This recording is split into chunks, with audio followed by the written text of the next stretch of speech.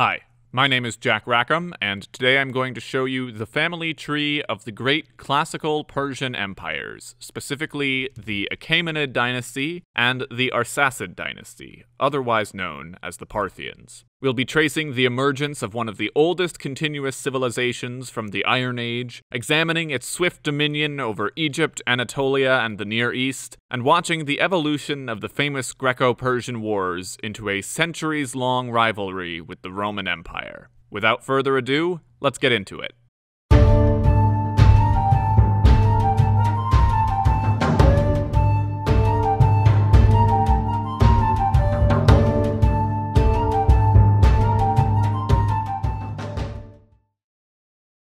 Persia, in one form or another, is one of the oldest civilizations in the world, appearing in its first form at the end of the Iron Age. This was the Median dynasty. No written sources have survived from the Medes themselves, but from what we can piece together from writings left behind by their neighbors, they were a group of people living in minor kingdoms loosely united by one hegemonic ruler. One of these minor kingdoms was ruled by a man named Achaemenid, who helped the Median Empire in their wars against the Neo-Assyrians. It's Achaemenid, by the way, who gives the Achaemenid dynasty its name. He had a son named Teispes, who captured an important Elamite city near the Persian Gulf, and from what we can tell, it seems he actually became a vassal of the Assyrians, suggesting that some of these smaller kingdoms tended to go back and forth between whoever was the more powerful force in their region. During the reign of his son Cyrus I, those forces began to shift again. A king named Nabopolassar declared independence for Babylon, and with the help of the Median Empire, the Neo-Assyrian Empire was utterly destroyed, with its lands being carved up between its two conquerors. Most of the empire went to create the Neo-Babylonian Empire, but Cyrus's kingdom ended up going to the Medes. Over time, the Achaemenids must have ingratiated themselves to the Median king somehow, because Cambyses I was married to the king's daughter Mandane, who was also the granddaughter of the king of Lydia in western Anatolia. And together, they have a son who became known as Cyrus the Great. Because Cyrus was so influential to the history of the region, and because so little was actually known about his early life, all sorts of stories sprang up about his birth. For example, it was said that his grandfather, the king of the Medes, had a dream about Mandane giving birth to a flood that swept over the world, so he ordered her son to be killed. But his general didn't have the heart to kill a newborn, so he swapped him out with his own stillborn son.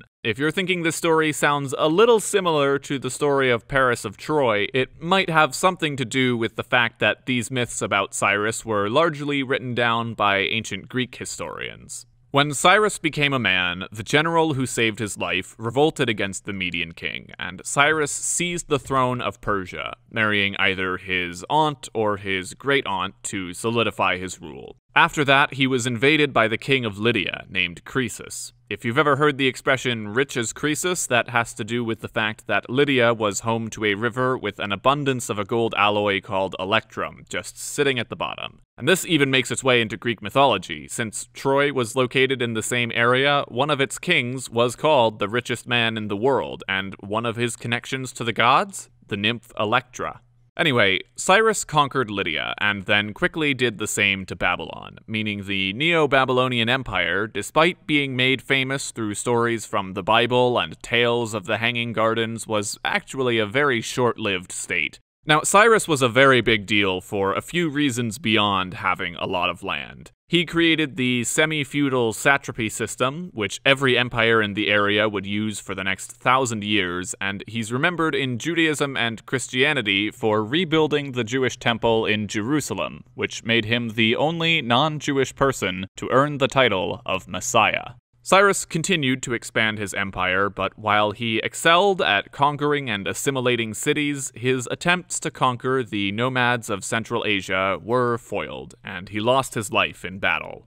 Shortly before he died, he had made his son Cambyses his co-ruler, and he picked up right where his father left off. Cambyses turned his attention to Egypt, since the longtime pharaoh had just died and his Greek allies were preoccupied with threats from Sparta. In only a few years, he managed to conquer the kingdom and become suzerain of Cyrene, or eastern Libya, as well. He tried to expand southward into Ethiopia, but ultimately the empire was just about at its greatest point territorially, and he died on his way to put down a rebellion. He was succeeded by his younger brother Bardia, but supposedly Bardia was already dead.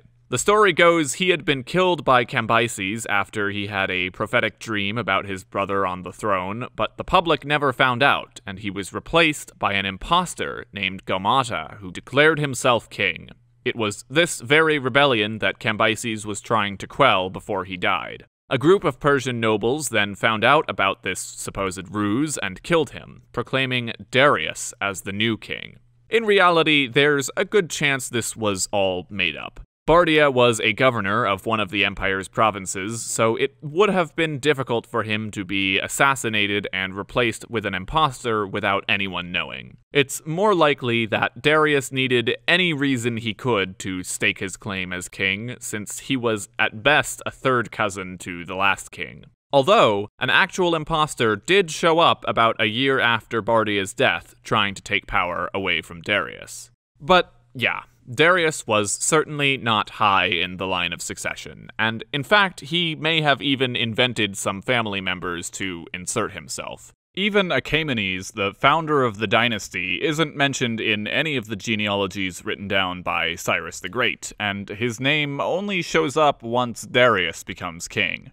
Now, while Cyrus and Nebuchadnezzar are characters from the Bible who appear in the historical record, this King Darius shouldn't be confused with the one from the story of Daniel in the lion's den, who's thought to be a legendary or mythological figure. When Darius took the throne, he was faced with numerous rebellions, but managed to put them each down. One of these rebellions was supported by the city of Athens, and this would begin a long period of conflict between Greece and Persia that's been made quite famous. You may have heard of the Battle of Marathon, from which the race gets its name. This was when a messenger ran 140 miles to Sparta to call for aid, only to be turned down. The Athenians won the battle without them, but had to march 25 miles in full gear in order to prevent a follow-up attack on Athens itself. These two stories got merged together over time to become the story of a single runner running 25 miles to Athens to announce the victory and then falling over dead. While Darius never conquered all of Greece, he was still successful in taking over Thrace and Macedonia, and he made a lot of small expansions in Libya, the Caucasus, and the Indus River Valley. He was succeeded by Xerxes the Great, who looked nothing like he does in the movie 300, but that is the same guy. Like his father, he had a number of revolts to put down in his early reign, but afterwards he turned his sights to Greece. And this was the war in which the small force of soldiers led by Leonidas of Sparta made a heroic last stand before being betrayed and defeated. Xerxes' army went on to capture Athens, too, and burnt it to the ground, taking all of mainland Greece, until the Greek navy defeated the much larger force and Xerxes was forced to retreat across the Hellespont. Xerxes was married to a woman named Amestris, which might ring some bells among anime fans. She was one of the few queens who came from outside a select few noble families, and is believed to be the loose inspiration for the character of Esther in the Bible, the woman who unveiled a plot by the king's advisor to lead a genocide against the Jewish people. Later, an assassin kills Crown Prince Darius and Xerxes, or else kills Xerxes and pins it on Darius so he'll be executed. So Artaxerxes is the one to take the throne, and of course he has more rebellions to put down in Egypt. Artaxerxes was still interested in conquering Greece, especially when the Greeks began to plot a way to recapture Thrace and Ionia, but he would try a sneakier approach. Artaxerxes began supporting Athens' rivals within Greece in hopes of having them fight each other. He even had the man who defeated his father come to serve him in his court after he was exiled from Athens. But this strategy ultimately led into renewed open conflict where the Persians were once again defeated. Xerxes II is believed to be Artaxerxes' only legitimate son. He ruled for 45 days in the heartland of the empire, but never gained universal support and was killed by his half-brother Sogdianus. Sogdianus was then captured by his brother Ochus and begged not to be killed by the sword, or by poison, or by hunger. What Ochus ended up doing was locking him in a room filled with ash that would be blown around until his brother asphyxiated.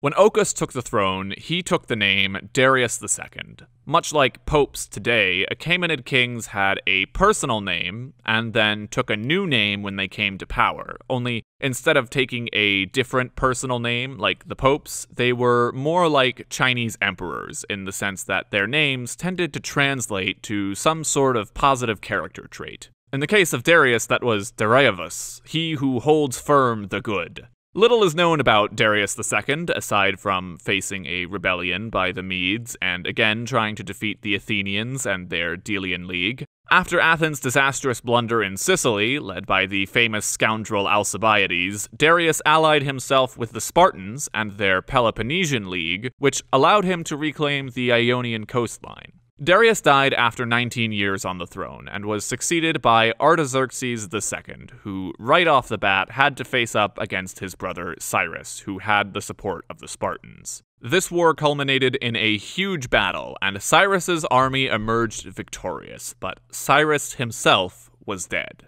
The stranded Greek soldiers then had to scramble to organize themselves into a marching republic in order to survive their return home from the hostile Persian heartland, a story recorded in Xenophon's classic Anabasis. With the Spartans' favorite slain, and with Sparta's influence on the ascendant, their alliance with Persia grew fragile, and they invaded Asia Minor. But this would also be their downfall. Persia retook Ionia once again and worked to prohibit Greek cities from forming leagues, and Sparta was supplanted by Thebes as the dominant Greek power. But what Artaxerxes II gained in Ionia, he lost in Egypt, as Athens helped them to declare independence and start the short-lived 28th dynasty. Artaxerxes sent in his general to reclaim Egypt, but he failed and was forced into retirement. He was replaced with a man named Datames, but when it became clear to Datames that he wouldn't have any greater success than his predecessor, he weighed his options, thinking of what it would mean if he came home empty-handed, considering he had enemies in the royal court. So instead, he turned his army around against the Persians, soon joined by other satraps, and of course Athens and Sparta gave them their support as a way to rob Thebes of their benefactor. However, Artaxerxes managed to reunite the empire just shortly before his death, and the empire was passed to Artaxerxes III. Artaxerxes III was a very unlikely candidate for the throne, but before his father passed away, one of his brothers was executed, another committed suicide, and one was murdered, so the job fell to him.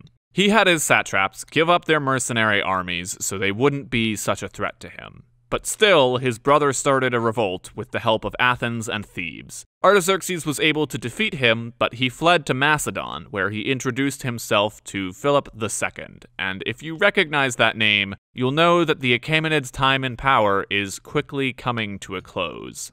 After dealing with more independence movements, Artaxerxes III was able to finally reconquer Egypt. If it gives you any idea of what kind of a state the kingdom was in, Artaxerxes II was part of the 27th dynasty of pharaohs, and Artaxerxes III began the 31st.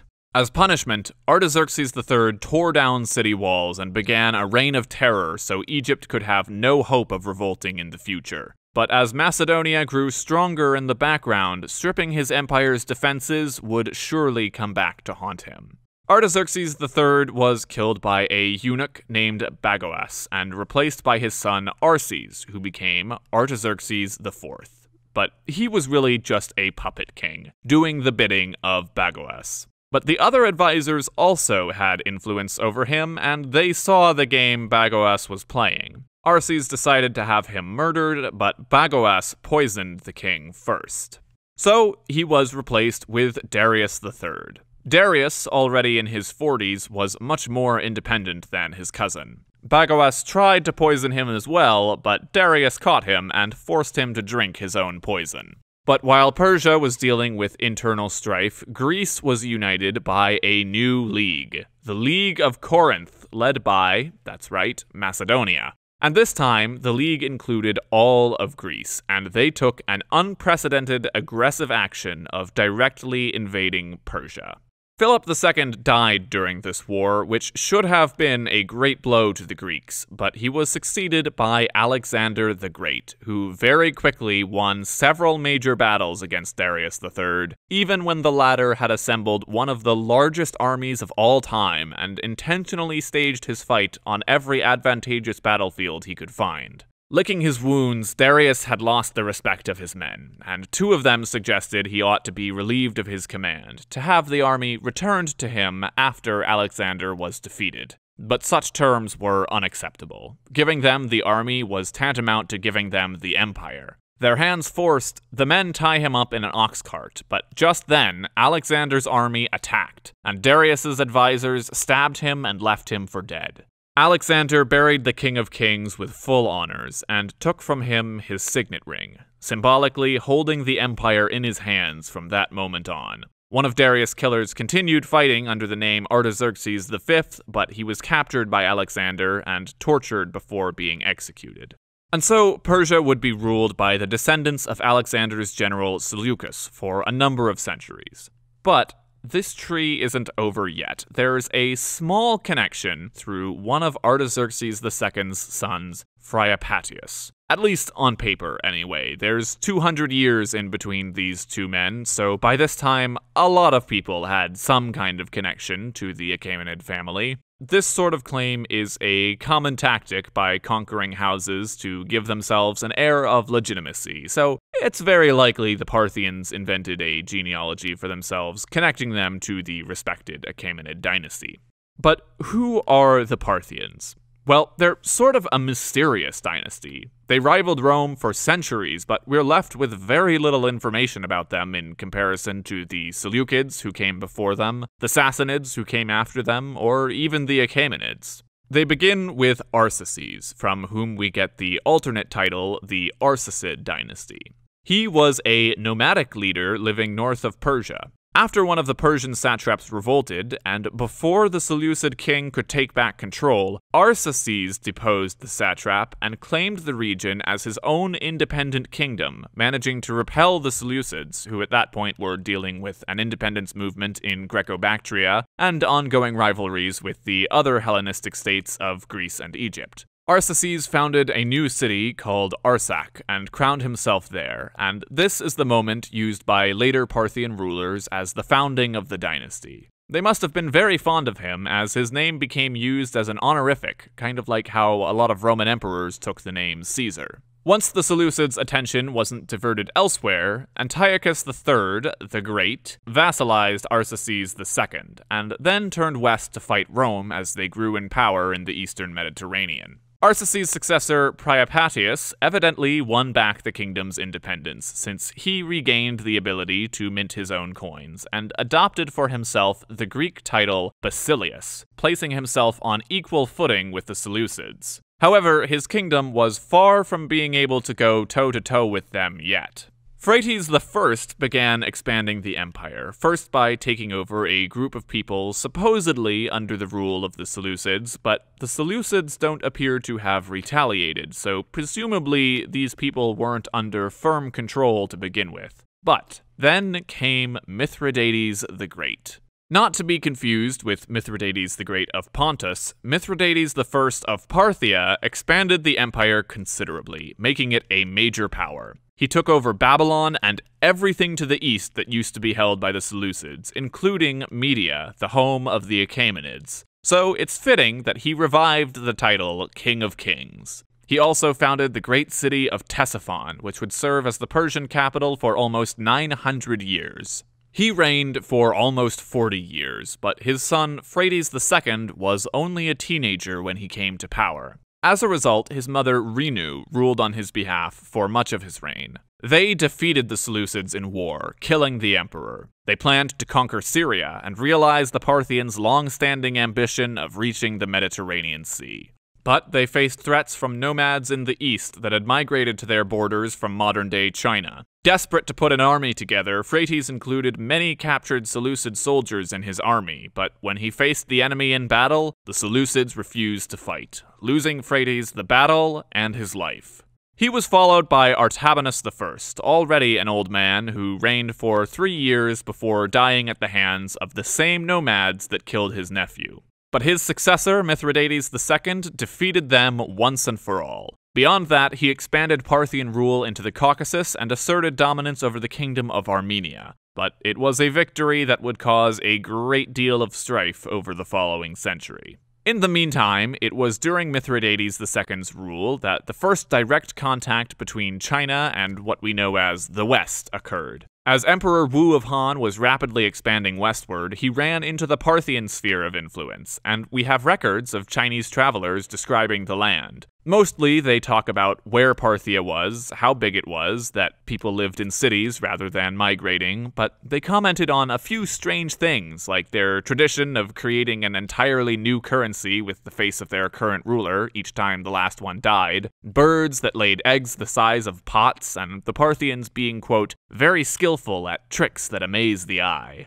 After Mithridates' death, however, our sources all but disappear in what's known as the Parthian Dark Age. Here we know very little beyond the names and dates of some rulers recorded much later that seem to overlap, and a bit of what we can piece together from Roman sources. This wasn't a complete collapse of the empire, but various regions did become independent and got reconquered, and Armenia briefly eclipsed Persia as the predominant power in the east, until Persia invaded in 64 BC and brokered a deal with the Roman general Pompey, as the two empires' borders came in contact with each other for the first time. The Parthian Dark Ages ended with the accession of Orodes II, who murdered his father and brother. He was the emperor in charge during the Battle of Carrhae, one of Rome's biggest military disasters, where Crassus lost his life and the Roman battle standards fell into the hands of their enemies. But from then on, Parthia and Rome continued in a stalemate. Orodes later killed the general that humiliated Rome because he was growing too powerful. Then he tried to invade Roman Syria and carve out a western shoreline and failed. Then his son was killed by Cassius, one of the men who killed Caesar, and yet Persia sided with him in the Civil War, which, of course, they lost. But then, when Rome appeared to have the upper hand, they couldn't press their advantage either. Shortly after, Phraates IV killed his brothers to become king, and maybe his father as well, depending on which Roman historian you believe. Mark Antony invaded Persia and made it all the way to the Caspian Sea before he had to turn around to fight Armenia and then to fight Octavian, giving up everything he'd gained. At one point, a rival of the king kidnapped the crown prince and fled with him to Rome. Phraates negotiated his son's release with the Romans, and it turned out all they wanted in return were the battle standards lost at Carrhae. And along with the crown prince, Octavian also sends to the Persian court an Italian slave girl named Musa as a token of goodwill. Phraates took a liking to her and made her his queen, and together they had a son. Musa proposed that to avoid having his children killing each other for the throne like he did and his father did, he should send his 4 eldest sons from another marriage to Rome. That way they won't have access to Parthian armies and they won't be privy to Parthian intrigue. The king didn't want to see his children die at each other's hands, so he heeded his wife's words. But it was all a trap. Musa poisoned him, and with the other heirs missing, became co-ruler of Persia along with her son Phraates V. However, the Parthians were unhappy with a foreign-born former slave and her son on the throne, especially when they were forced to give suzerainty of Armenia back to the Romans. So the two of them were killed and replaced by an Arsacid king of unknown ancestry. From here, the history of the empire is for the most part a long stalemate between itself and Rome, but one expressed through many hopeless wars rather than a state of peace. One of the largest of these wars was between the king Vologases I and Emperor Nero. Vologases had installed his brother as the king of Armenia, and though the Roman general Corbulo was able to burn down the Armenian capital, the ultimate result ended up being something of a draw. It was agreed that the ruler of Armenia would henceforth be an Arsacid prince, but any successors would need to be approved by Rome, and a Roman garrison would be stationed within the country. The Chinese would make a few more appearances in Parthia, once attempting to pass through in order to open up diplomatic relations with Rome, but the Parthians successfully convinced them that the only way to travel to Rome was far too long and too dangerous, and so Chinese accounts of Rome ended up being based upon what information was given to them by the Parthians. Eventually, the Parthian Empire became so weakened by its wars with Rome and internal strife that it was supplanted by the Sassanid dynasty, who would go on to fall victim to the exact same thing. But that's all we have time for today. Make sure to leave us a like if you enjoyed the video, and let us know if you'd be interested in learning more about any of the other Persian dynasties. And thanks for watching.